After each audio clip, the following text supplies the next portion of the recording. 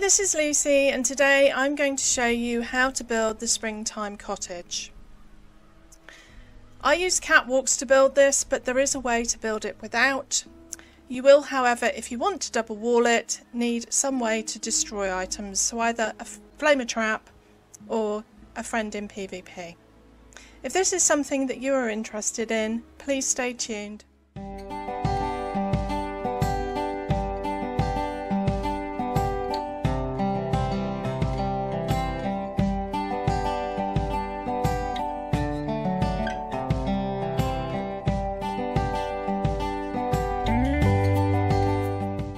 So if you saw my video on how to collect resources for the rose flower vase thing, the Valentine's bouquet, you will know that I was working on this cottage. It's been quite grey and dark and miserable in the UK because it's the winter. We have had a cold snap with some very cold and snow in parts of the UK, but it's back to being dreary and rainy, at least in Devon now. If you're wondering what the flashing is, because we're at the Whitesprings, there are robots up there, which is slightly annoying, although I have found that I haven't been attacked here a lot. I did log in one day and there was a scorch beast, which I just immediately logged out. I've had my camp destroyed by a scorch beast before, and it was early in the game, and it was quite costly to repair it. So I chose this spot because I like the little river and the bridge and the bicycle. So I've incorporated my workbenches into this little outbuilding here, so I didn't have a separate building for it. I've put a couple up here. If you don't have a well, I didn't even use a jetpack, I just used marsupial to jump up here. If that's beyond your ken, you could always put a ladder up, a staircase and a floor so you can get over.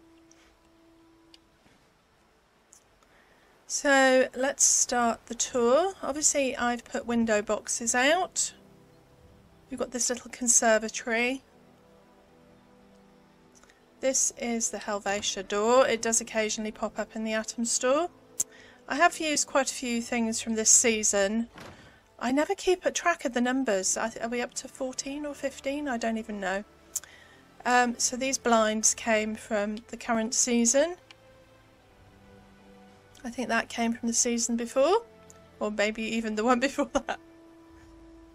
I tried to keep with the kind of yellow-ish theme. This sofa colour is supposed to be cream, but if you have cream that's that colour, you probably want to put it in the bin. So I used the white kitchen, more blinds. We have this conservatory out here. You can sit and have a romantic dinner if you want in your conservatory. I had originally put a kitchen table here. There was no door here. But I had placed a couple of foundations out here, and I was actually using this spot to do all my merging. And one of my patrons, MJ, asked me what I was going to do with this. And I came out here and I looked down, and it's such a nice view. I thought it would make a nice little, well, balcony terrace. So I put another door in. I mean, there is a table out here if you want to eat al fresco. And of course there's the table in the conservatory, so I didn't think I really needed a kitchen table as well. But I did put a couple of stools and a breakfast bar in. I do like the white kitchen. I like it better than the blue, and I have actually updated my Christmas cabin as I said I was going to with the white kitchen, and it looks great. The only thing that really annoys me is we do not have a cooker. So I have used my usual faux gas hob and the cooking station pot thing. The only thing, if you want to be completely immersive, is obviously if you watch someone use this, you actually yeah, you kind of sit on the counter. So, but it works. I used this door for the bathroom, the theatre door, because the kitchen was very black and white and it kind of continued that colour on. So I thought that worked quite well. The bathroom is fairly standard.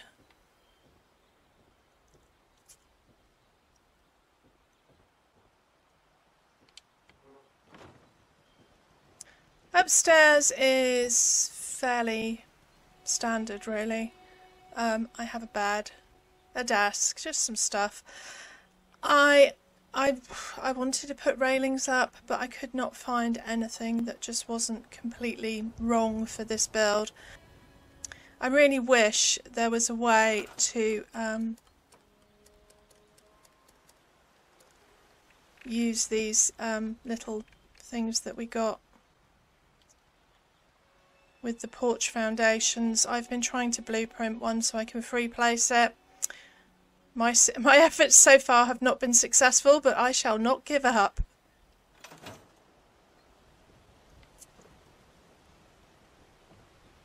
So overall I'm happy with the build.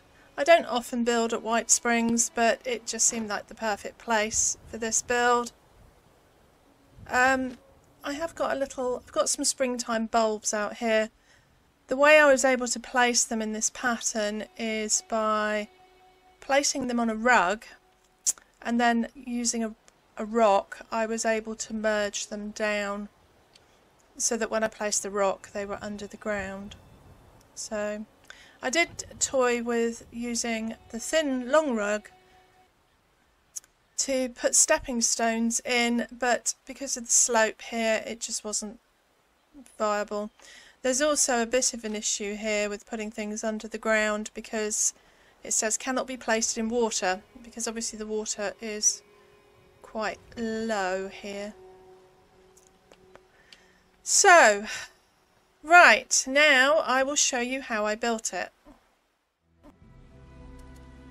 So if you do not have catwalks, you're going to go down below and look at the video I posted which shows you how to place a staircase in a 2x2 building, and you're going to place this blueprint down here. I'm kind of following, I don't know what I'm following really, this sort of line here with the bridge. You need one more foundation behind this to the side, so don't go right up to this tree because it will not suppress. You place the blueprint, and then we are going to square this off. We want a grid of 3x3.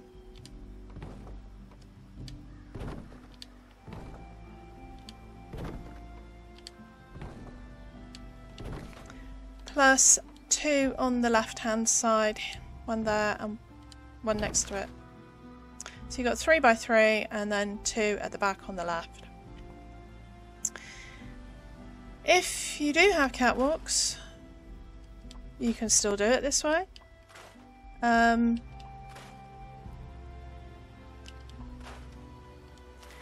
But basically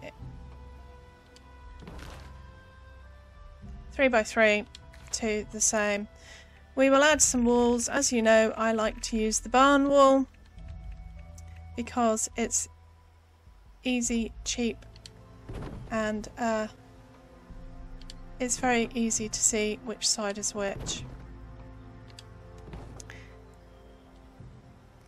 On areas like this you can double wall because you've got two foundations.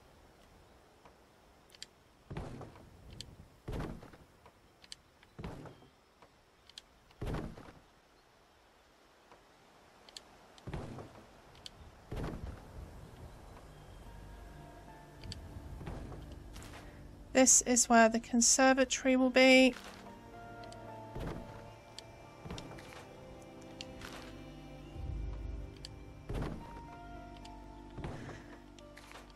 Bathroom wall, bathroom doorway.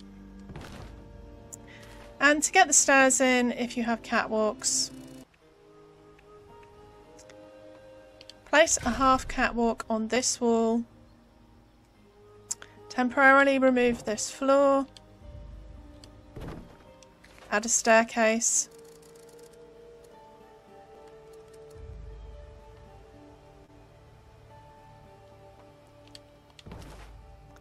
Remove the catwalk and put your floor back. Finish up double walling all of the external walls. I use a catwalk. If you don't have catwalks, use foundation. If you cannot get a foundation in this side, although it looks like I can, but if you can't, there is an easy trick with the door.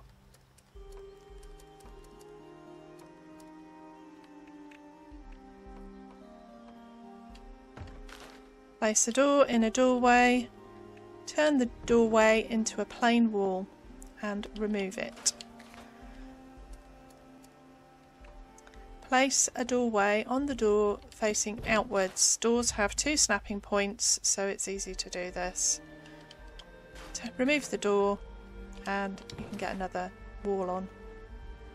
Double walled.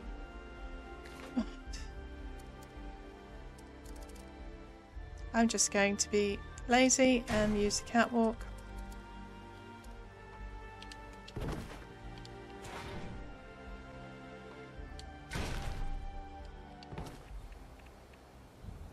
Next, I'm going to add the walls for the conservatory. They have different window options, whichever you want.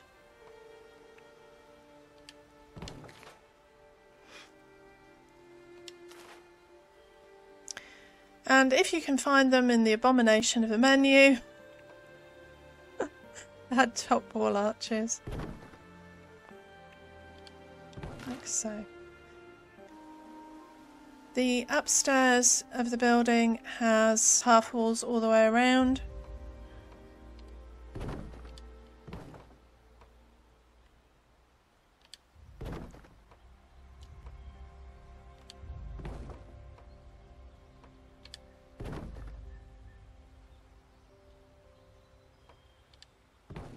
You don't have to double wall it. Bear in mind though that if you're using one of the single sets, that the old ones do not have windows in the half walls. The newer ones tend to. I mean, you could do it with the basic wood set if you wanted. We need to get a wall in here, a top half wall. So I'm going to temporarily put, and I'm going to double wall it because I'm going to double wall these half walls. Put that one there. Once this is all finished, we can take these 2 walls out. We can add the upper floors. Because the floor skins do not come in halves, I generally use the basic upper floor.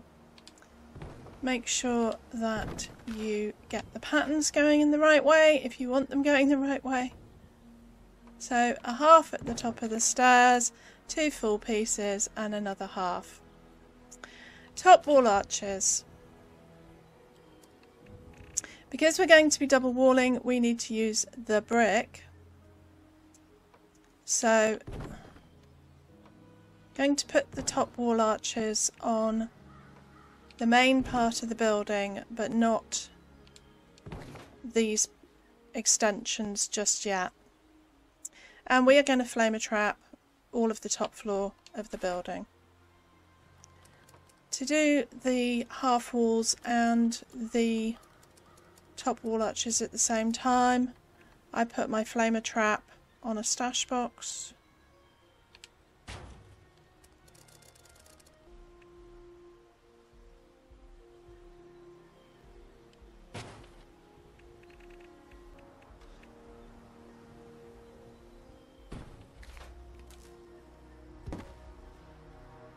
And now I don't have to power up the flamer trap. For those people that ask me endlessly, it's because since we got build camera, I find it easier to stay in camera mode, so I power up my flamer trap.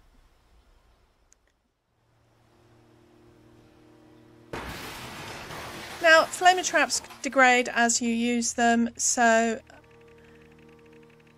every so often if I'm doing a large area I put my flamer trap away and get it out again. It saves me having to repair it.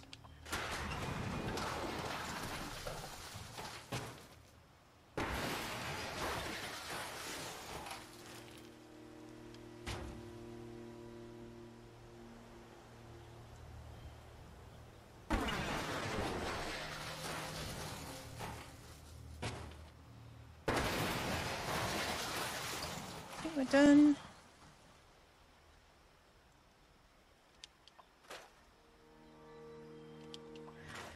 Right. We're now going to double wall this section.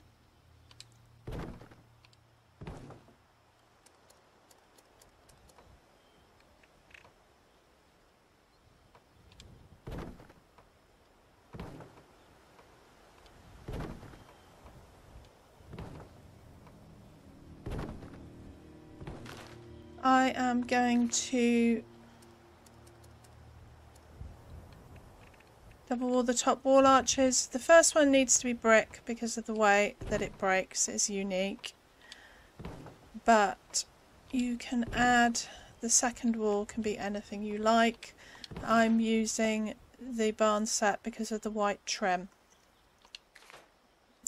We can add the roofs if they will go on. Sometimes once you've double walled it doesn't want to go on, especially when you flamer trapped, because the snap point is the other side, but you can just add one on the side it wants and then remove it. We're going to add top wall arches to the extensions. Whenever I'm double walling, the first wall I always place the inside facing inside, so I always know where I'm going with it, as it were. I'm going to add a roof. Why will become apparent in a second. Just trust me.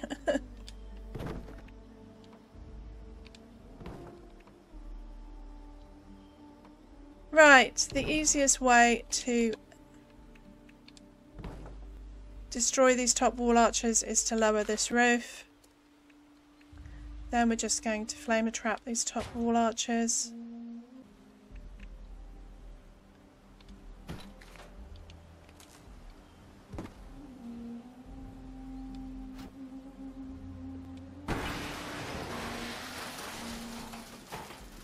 Try and do it on the widest part so that you're hitting it with both barrels.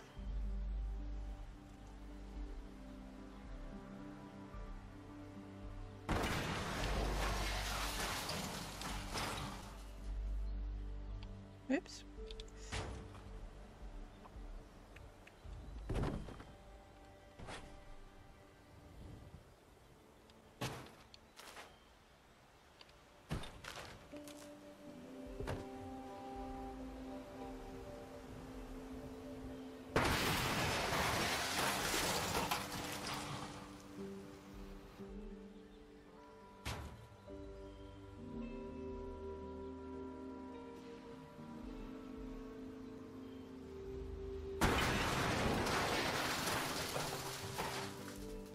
We now need to double wall these top wall arches.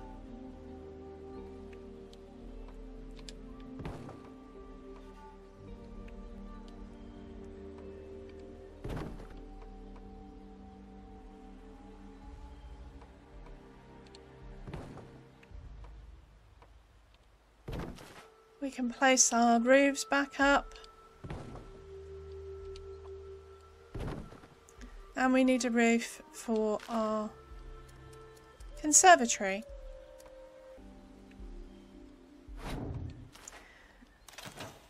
Then just go to your camp widget and repair all.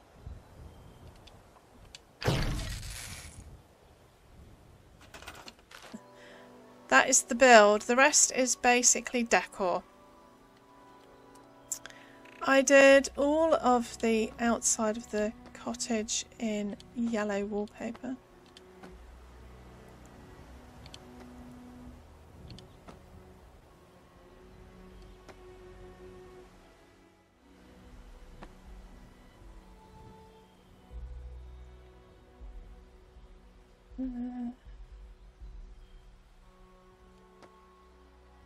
This end of the cottage was also... Oh, I forgot. These walls that we put in here to support the top can come out now. And they'll just come straight out. Allegedly. So this end of the cottage is all yellow. And I think this one, I never remember. It really annoys me. I go round before I do the video and wallpaper placement. I remember what colours I used, but when I mix it up with different walls, I kind of forget. I think that's right. And the bathroom as well. I did it in this white plank. If you don't have this, then by all means, just use the cream. Upstairs, I used, not that one, this one, I think, yeah, I think this is right. The other problem is sometimes I start with one thing and then I change it. So, right. You need to go around and add windows. I use the Helvetia windows. If you don't have the Helvetia set, you could use the siding wall. I don't know why they call this siding wall. It used to be called the contemporary set. I think it's still called the contemporary set. I think it's just a misname.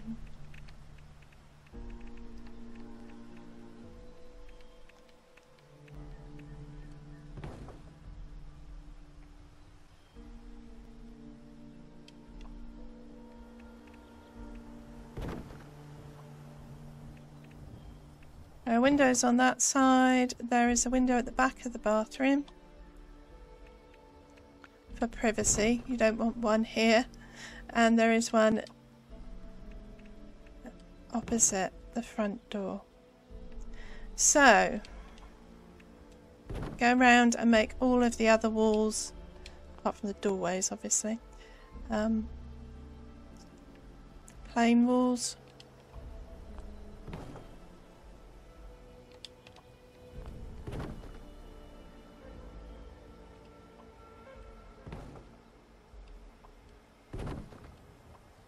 Oh no, that's a wood door. Yes, this house has actually got 3 doors, so it's quite... It's got the door into the conservatory as well.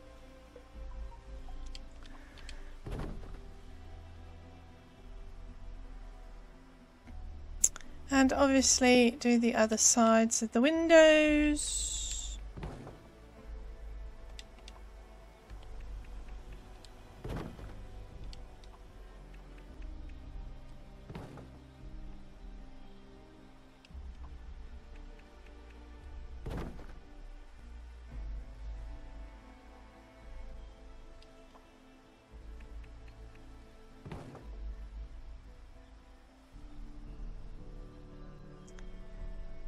Upstairs we've got little windows as well. I use the contemporary set for this. I use the single window. You can mix it up. One here. And one at the front. Again, make sure you do the other side. You can remember where you put them.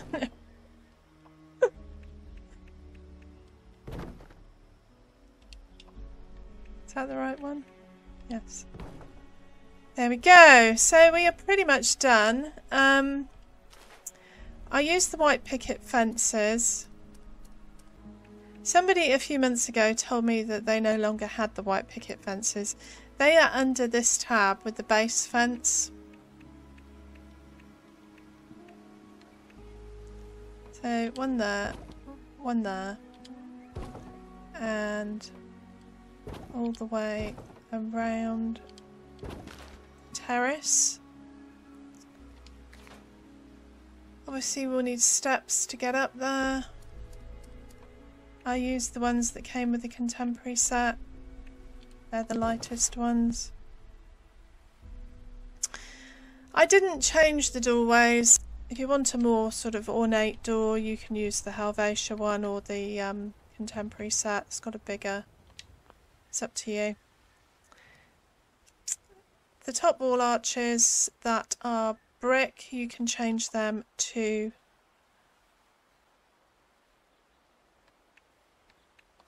if you can select them. It's always the opposite side to the one you think, so you can actually do it from the inside, because the inside wall for me is always going to be brick, because I always put them facing inwards, and that way I never get confused about which wall is which, and that way you'll get the nice white trim like so. For doors I used the it just says wood door, but it was originally called the Helvetia door, and I used that on both of the external doors. For this internal door I used